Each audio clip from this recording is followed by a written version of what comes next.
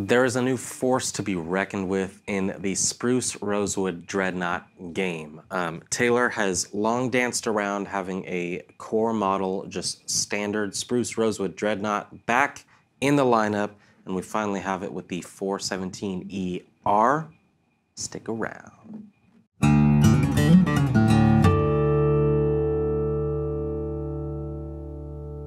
How's it going, y'all? This is Cooper Greenberg here at Alamo Music Center in San Antonio, Texas. You can find us online at alamomusic.com. If you haven't, like the videos, turn your notifications on, comment on the videos. We want to know that you're there and that you're watching.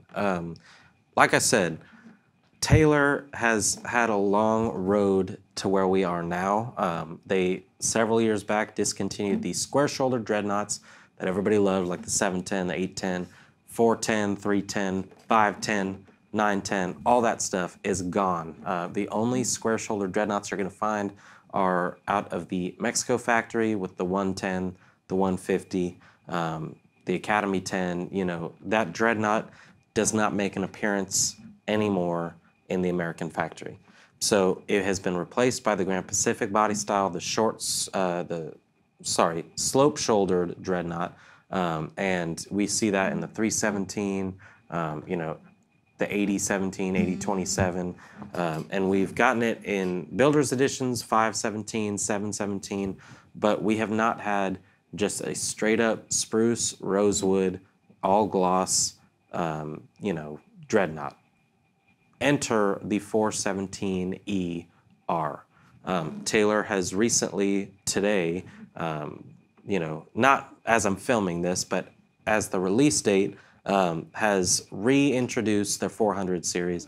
We've seen them do this a lot. You know, they redid the 500 series a while back. They redid the 600. They did Alamo on the 700 series. So 400 is the next to get the treatment, and they're really not changing it up very much. There's still a 414 CER.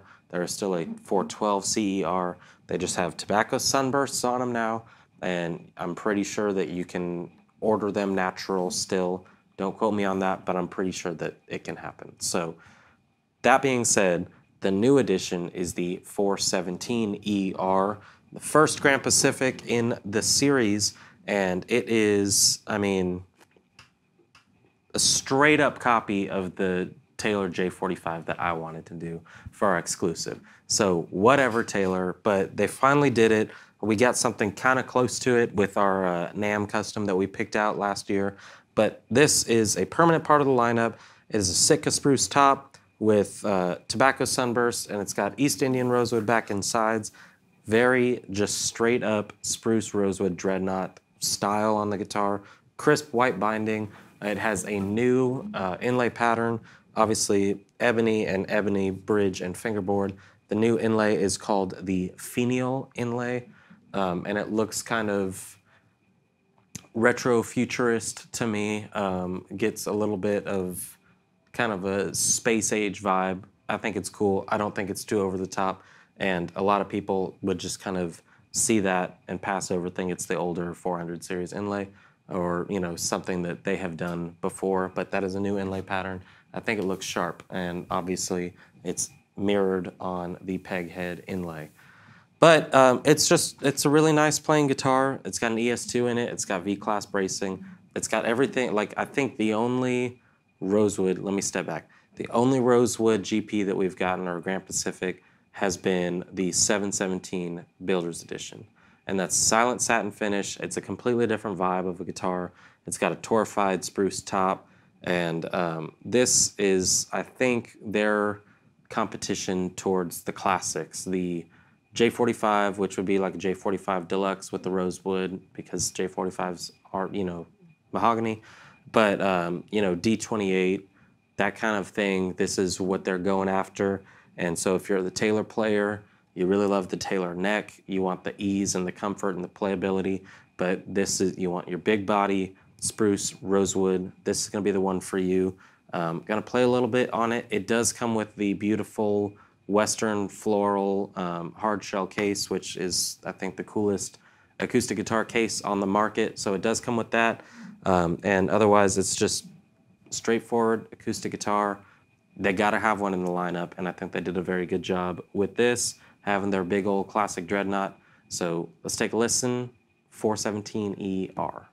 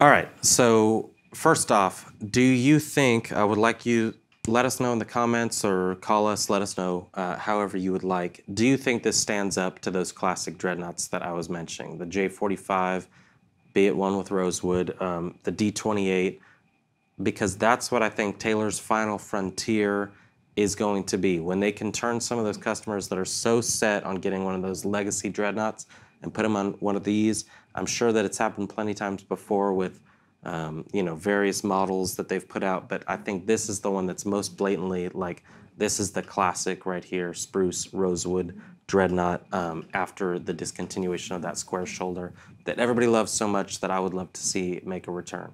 But I do love the slope shoulder. I love the whole Grand Pacific vibe and the idea behind these guitars. And I think that they can coexist. I think they can have a round shoulder Dreadnought and a square shoulder Dreadnought because I think there's kind of two different people that are looking for both of those. But I think they've done a really good job. I would like to hear what y'all think about the sound of the guitar. It's just so straightforward. There's nothing fancy about it, which I think everybody that's watched the channel for at least a little while knows that I really appreciate the basics, the unadorned, just kind of straight up acoustic guitar classic vibe. That's what's the right one for me, and I think there's a lot of people that agree with me out there. However, you can always customize this guitar. You can change up the inlay, go to the custom shop, you can get a natural finish. There's a lot that you can do with Taylor to kind of make sure you're finding the right one for yourself. So I like it. I'm excited to see the new 414ce-R and the 412ce-R. I do not anticipate them being much different from the ones that I have played quite a bit on, but you know, you never go wrong with tobacco sunburst top on a very classic looking acoustic guitar. So please let me know what you think. If you want to learn more about this or any of the new introductions that Taylor has made across the 500 series, 700 series, 400 series, whatever you like, it's going to be on alamomusic.com. We try our best to keep pretty much everything that's a standard model in stock, as well as some kind of cool special pieces. So let us know. Go to alamomusic.com to learn all the specs on this guitar, to place an order, to ask any questions that you have. We would love to help you find the right guitar for you, and we will see you next time.